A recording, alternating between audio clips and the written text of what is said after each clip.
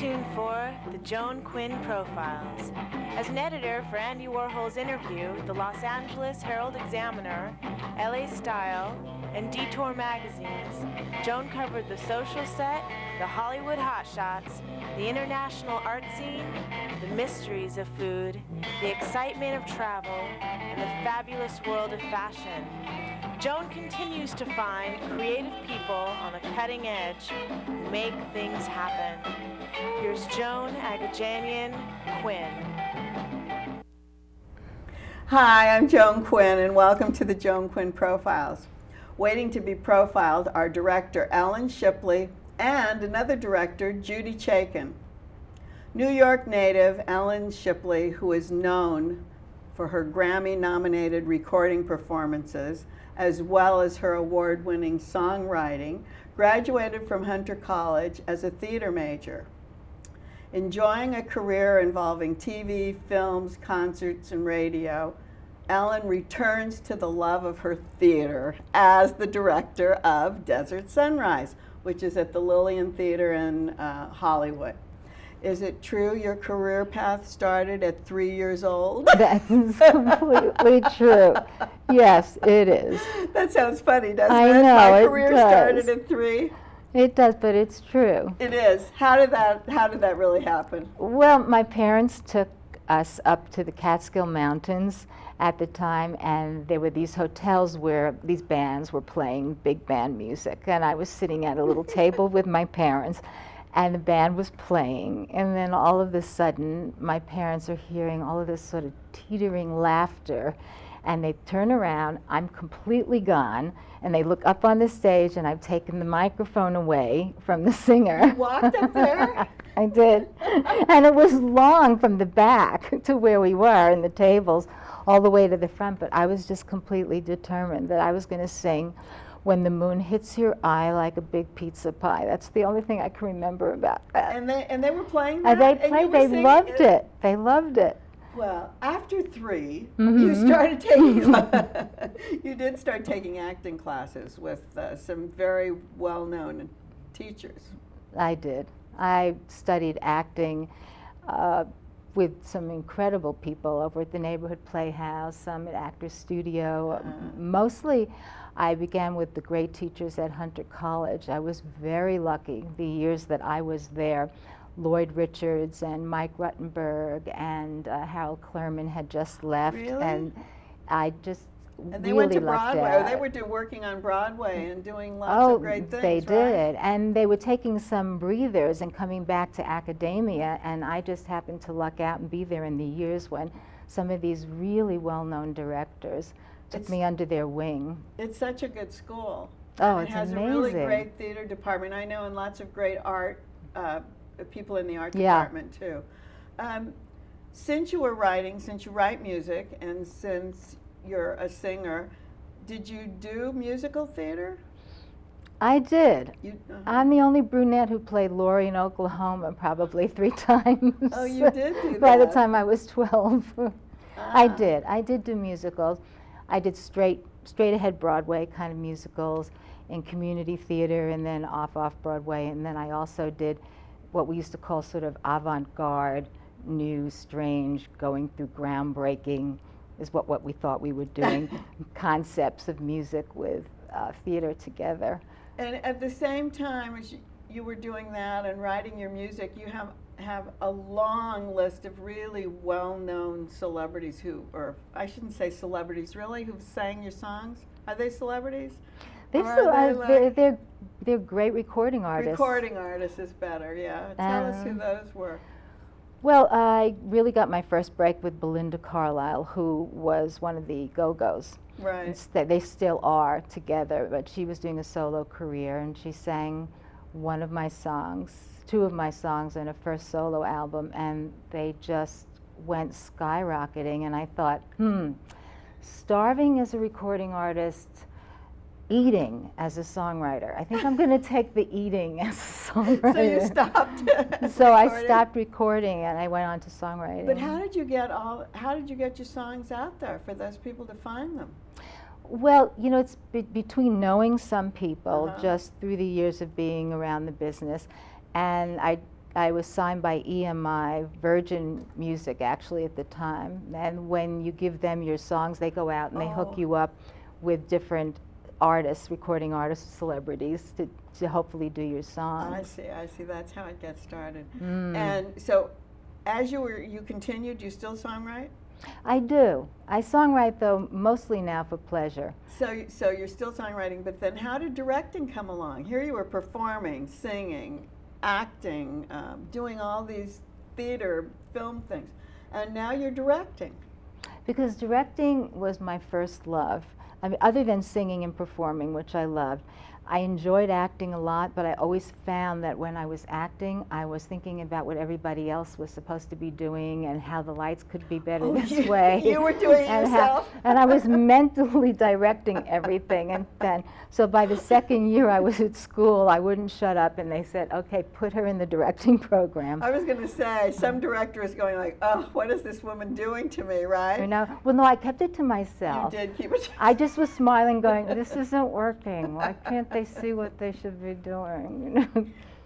So, bringing that full circle, we have Desert Sunrise, which is at the Lillian Theater, and you brought this beautiful painting, which is the painting of the poster, I guess. Yes, this was done by Danuta Rothschild, who's an amazing artist, does a lot of work. She understood the concept of the play. My producer, Anita Lee, approached her about doing the artwork for Desert Sunrise. She did it, and it's really representational, excuse me, of what the play is. Well, is it a musical? No. It's not a musical? No, it's not a musical. It's a play that has music that underscores and enhances the story. Have you written that music? No, I didn't. Oh, so it isn't anything that would be a musical. It's strictly a dramatic piece. It's a very dramatic piece. It's a compelling, provocative, somewhat controversial, political, and really humanistic piece. Written by Misha Schulman. Written by Misha Schulman. And he incorporates all of the elements of the region and about the conflict between the Israelis and the Palestinians. And in that, within the storyline, there's all the music and the art. And he wanted to incorporate the joy and that realm of possibilities within the storyline as well. Did you go to the Hebron area to research? No. You're directing, you didn't go to Hebron? No, my daughter actually went to Israel last year, but I had no time between saying that I was going to do this play and getting permission from him in our conversations. I would love to have taken a field trip with the whole cast there. Well, it's very volatile, isn't it? I mean, Very. It's a very volatile area. Was Mr. Schulman actually there? Were these his own experiences? Yes. Oh, they were. He was there. His father was there. There's a group called Tayush, which is made up of Israel as well, Jewish and Arab members who go. They mixed, and it's a peace organization. They went actually into the South Hebron Hills and into the occupied West Bank and would see what was going on with the Palestinian shepherds and with the settlers, and they began really working towards trying to help in the region, help the shepherds, really, and so this they wrote a book. addresses that? This play? The play addresses part of the Israeli-Palestinian conflict. It's not an attempt to resolve it, and it's not an attempt to go into it all historically from the very beginning, or we would be sitting there for 3,000 years more. I don't know, but Abraham. it would be yes. But that's true. It's funny that you said Abraham, because that is part of it. All no, of but us there's the being tree part of Abraham there. That's isn't right. It? I mean, I know. Exactly. I've been in that, and it was like pretty scary to go down. Many times we were in Israel, we weren't allowed to go down into that area. Really? Yeah. So. This play is played off Broadway. It's played in Chicago. Did you see the production in those places, or what do you bring? What do you bring to this play that those directors didn't bring, or how do you compare? What do you do? Well, I think that what I tried to do, first and foremost, is be true to Misha's concept of of the play, of how he sees it, why he wrote it. And it's my job as a director to bring that truthfully and faithfully and honestly to an audience. He's the one who directed the other production. So it's very interesting because he obviously had a very personal and subjective viewpoint of his own play. Yes, that would be difficult, probably. And to bring you in as a new eye. Does he sit next to you? I haven't even met him yet. Is that right? I have not met him. We've only spoken over the phone and emailed. He isn't there holding your hand saying, this is the way I did it. No, thank God, because I don't know if that's the way he would do it. I think that each director, of course, is going to bring their own perceptions and visuals and concepts and what they want to say. For me, it's much more about what goes beyond the political storyline to the universal search for acceptance and understanding and forgiveness, and how we really are taught somehow to be enemies, but we don't know if there were not those expectations, how we really would be with each other. It sounds very moving. It sounds it's very like you're moving. Really like at the core of what's going on. How did you cast it? Or did you cast it? Well, I had a casting agent, Russell Boast, who was incredible.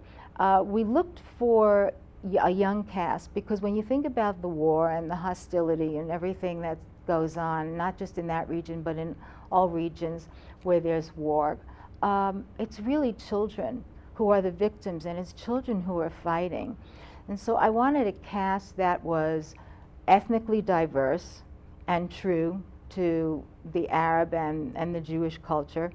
And I wanted people who were young, because these were the people, and these are the people who fight these wars, are the children. Exactly. Because they have to put in their time, don't they? Yes. I mean, they're required to put in, during their youth, to join the army. Mm-hmm. And they're taught to do just what you're saying, that if they weren't taught to do those things or to fight each other, they'd probably be going in the hills together. Right. Hence the play. Desert Sunrise, right? Yes. And the one thing, when we were talking about Misha Schulman, he actually directed it and acted in it too, didn't he? He acted in some of those. At some of them he did. So I have already cast this again. You and he are going to be in it. We're the parents. You're going to be. And let's see what happens when you do it somewhere else. Well, I would love to do that. I'll be the rock. I don't really care. Oh, it's been really nice, Ellen Shipley, to have you with us. And thank you for watching this part of the show. We're going to be back with Judy Chaikin.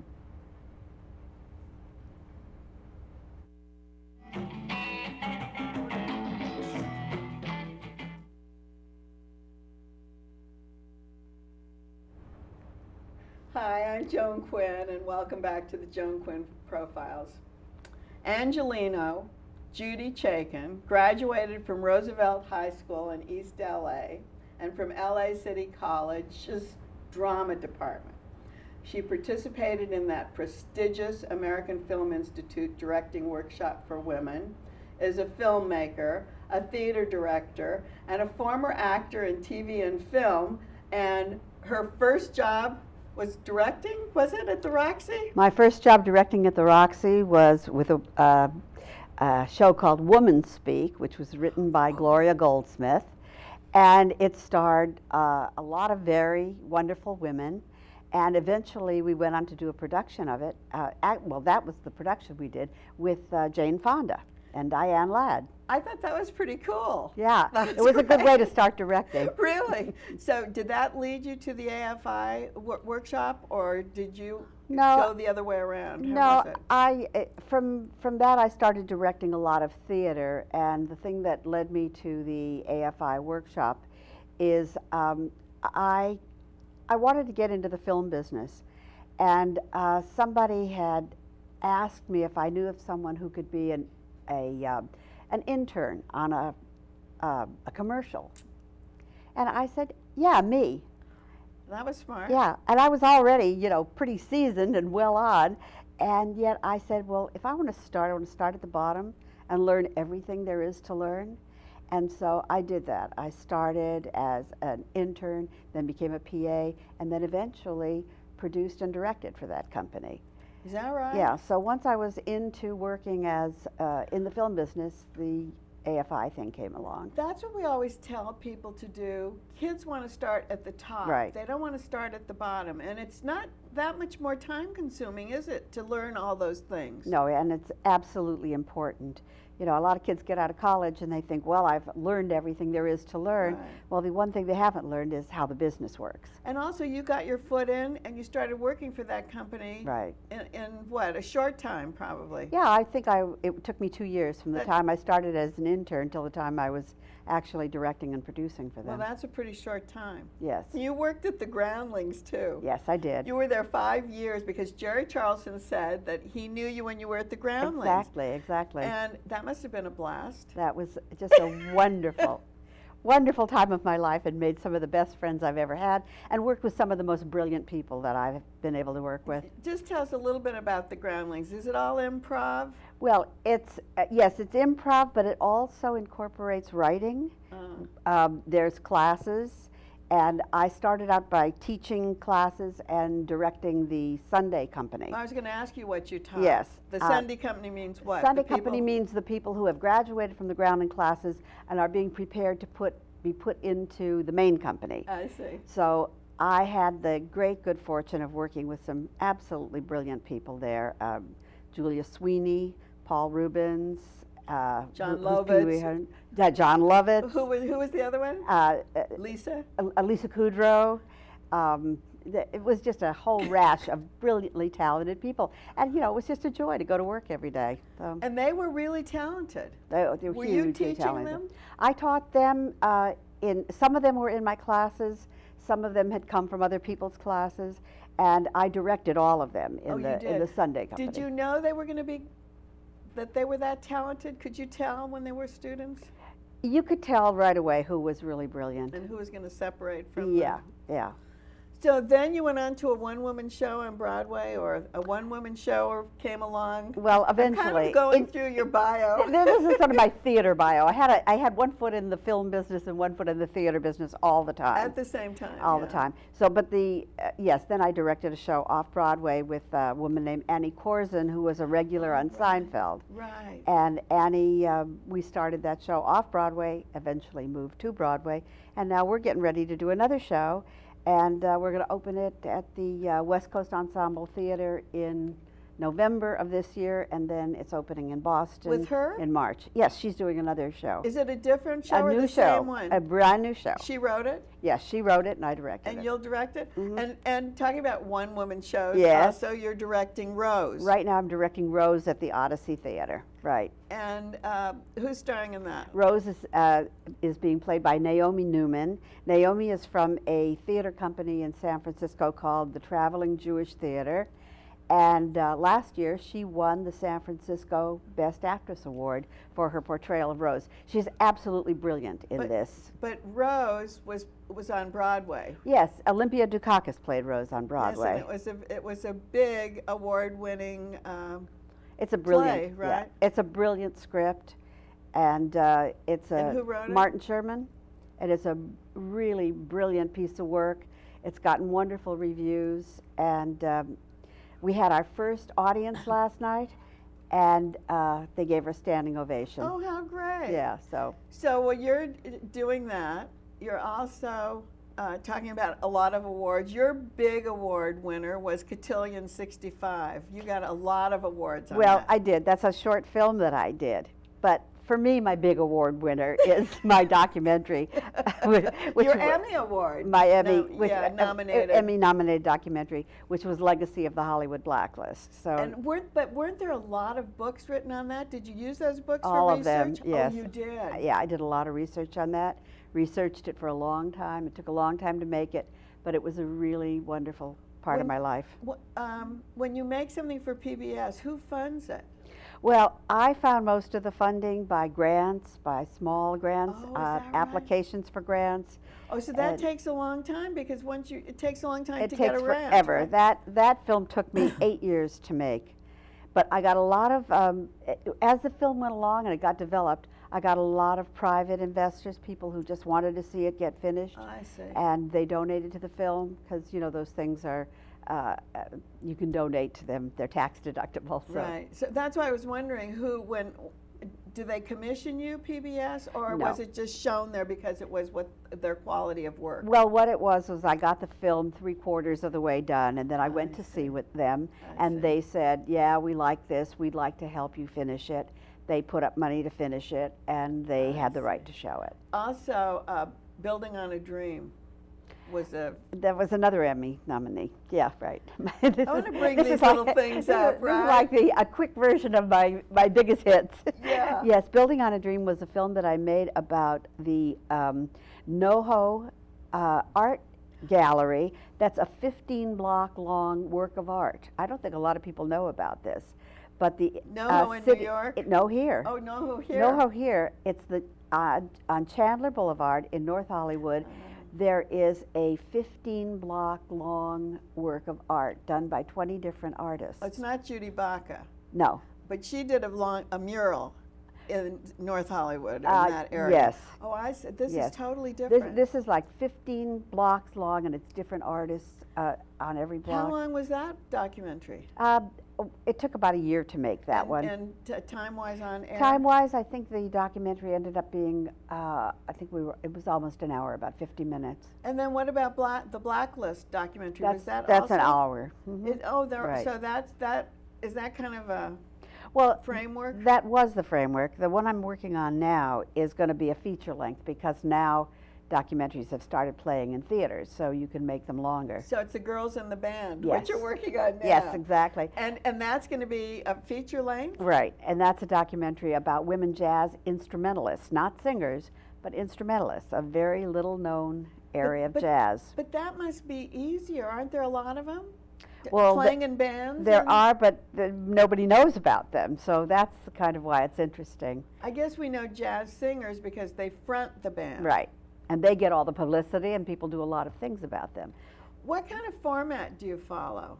I mean, documentaries used to be the forbidden D word, and now everyone wants to see documentaries, and they're so interesting, and they're done with such style and creativity. But there must be a certain form that fits the box. Well, that's the thing about documentaries. There is no form. You're free to make the form up yourself. And, sometimes it works and sometimes it doesn't.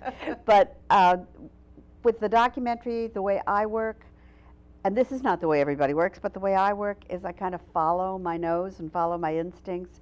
I have an idea. I have a subject that I'm interested in. I start shooting. I start looking at what I've got. When I start putting it together, then I say, I need a little more of that. So you write it all? I write and direct. And then what about the music? Well, in this documentary, all the music is being provided by the women because they're the artists. So we did a wonderful thing. We followed a big band called Diva. They're out of New York. And we took a little bus trip with them, and we went upstate, and they played 2 concerts, one at a school and one at an opera house in Geneva, New York. And so we filmed all of that. And that's kind of the spine of the story. And then all the past and everybody else jumps off from that. So do you go to business people and ask for funding? I mean, would you go to like the music industry? I have. My original funding came from somebody in the music industry. And then the rest of my funding came from some very benevolent investors who want to see me finish the film. What about calling in your favors? We talked, a long list of celebrities who are really important, have important careers now. Do you call those kind of people in to help you with voiceovers and things like that, or do you use voiceover? I try not to use voiceover. I did in the first one, in the Blacklist film, my voiceover narrator was Burt Lancaster. Actually, he was an on-camera narrator, too. But in this one, the women tell the story so compellingly that I'm not going to use voiceover. I'm going to let them tell their own story. So they tell the story. Well, in Rose, which we were talking about, which you're directing at the Odyssey Theater, that's a one woman telling her story, right? So she tells it all herself, or do you have other people telling it? No, she's alone on stage, 2 hours. It's a tour de force. She's an amazing actress, and to just see her do this is dynamic. Tell us a little bit. The story is about a Ukrainian woman, is it? It's about a Ukrainian woman who goes to Warsaw and gets caught up at the beginning of the war in the Warsaw Ghetto, and how she lives her life, and how she perceives life, and what her perception of what has happened to her is. And the great hope for her and all her people of her generation, of course, was Israel, was Palestine. To go to Israel? That they would end up there. And she is on the famous boat, the Exodus, the one that took all the people, the refugees, to Israel, and then was turned away and sent back to Germany, and it became a cause célèbre, and was one of the reasons that we have Israel, because of the United Nations was so shocked by what had happened. Was this a true story, Rose? I understand that it's partially based on Martin Sherman's grandmother. I wondered. But it's a much larger story. The character that it embodies is fabulous, and she has a very wild and exciting life, and it's a very magical piece of work. What, do you use music? We use very little music. What, do you use choreography? No, it's just very simple staging. She's storytelling. She's sitting in a chair like you on a bench, and she's telling her story. A little bit of movement. She gets up a couple of times. Mainly, it's storytelling. That's fabulous. It is fabulous. And I think you love to tell stories, don't you? I do too. That's why I like doing these one-woman shows. You get to tell stories. Right. Well, we're so happy you were with us today. Well, thank you so much, Joan. It's really been a pleasure meeting you. Thank you, and thank you for watching the Joan Quinn Profiles. Email me, JAQUINN, the numeral 1, at AOL.com. And if you want to write, 777 South Figueroa, 44th floor, Los Angeles 90017. And we'll see you next time on the Joan Quinn Profiles.